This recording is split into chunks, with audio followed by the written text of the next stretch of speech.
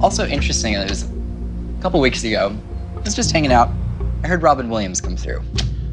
And he acknowledged that he was going to come through at some point. And so it's interesting because throughout this, I've always had like a weird kind of a connection mentally with you and him. Like I've placed them together odd enough.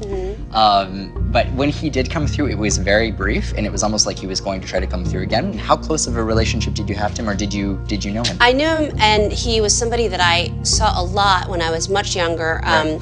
I met him when I was a child, and then he did comedy at this comedy club that I lived across the street from. Right. So he was very famous at that point, and you know, his death was really, I think, hard for the entire comedy community. I knew him as most people kind of knew him, but then I knew him a little personally, and I think that he was also kind of unknowable. Sure. That he was very difficult to connect with on a personal level because he was very shy. He was a bit embarrassed by his own fame and his own largesse, because people would freak out when they'd see him.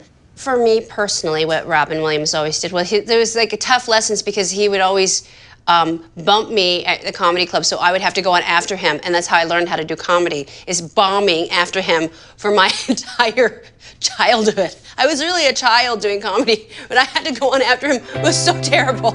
I learned incredibly well from him, so I think that was the greatest gift.